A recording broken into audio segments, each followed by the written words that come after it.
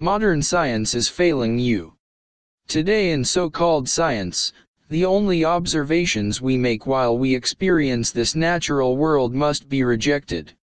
Here is an example where reality is being ignored and rejected before the so-called science even begins.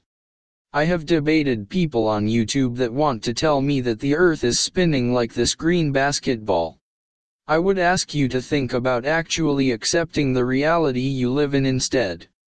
There is a good reason why I say that the sky is rotating above the stationary earth.